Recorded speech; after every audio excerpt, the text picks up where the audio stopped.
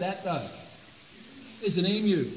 Oh. Look, there's the body, there's the long skinny neck and the small head, the feathers hanging down, there's the emu. Yeah. Over here, look, there's the body coming up to this big head, and that is...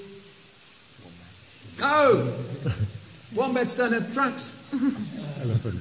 What's that? Elephant. Yeah, look, there's an elephant, there's his ear, there's his head, there's his trunk, his tusk, there's his body, there's the elephant. Yeah. Now up here, look, who's that then? Garfield. Garfield. Oh, come on, guys, use your imagination. That's Garfield. Garfield. What are they at the top? Penguins. Penguins. Big penguins. Wow. Easy. Right.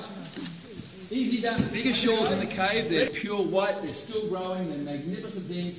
And because of the shape, they're called... What sort of shores? What about the shape of it? So different? And they're hanging. Look at the two surfaces. This is a lot rougher. This is relatively smooth. Now it is the surface that dictates how. So why is it so different?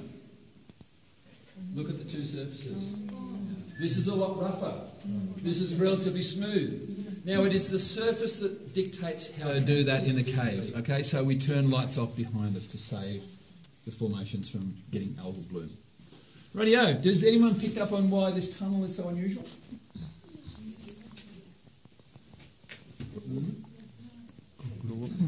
What about the shape of it? It's a similar shape all the way, isn't it? Yes, it's a very oval shape, a very dome-like shape. Well done, young fella. So it's a very similar shape like that, isn't it, all the way?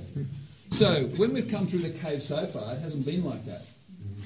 You've had all sorts of shapes and directions that it's going in. The reason for that is this has not been dissolved by carbonic acid. This is an underground river channel. So the river used to flow through here. So because it's a flow of river water, then the shape is quite uniform because the water is eroding it, not dissolving it, okay? So if you look on the right-hand side as we're moving along, you will see the remnant of the bottom of the river. Okay, this is the old riverbed beside us. Right, so this was an underground river. Is this going to grow in the river? It's not, is it? So it's only since the river stopped flowing. Now this is a very special formation. Do you recognise that? There is no connection from the roof. It's not connected. Anything that makes it special, that tells you that it's special. It comes all of those things, not that's what I'm thinking of. All of those things you said are right, but it's not the one that tells you how special it is. The drip is still on top. It is creating formation from dropping the point from top. It's in a glass box.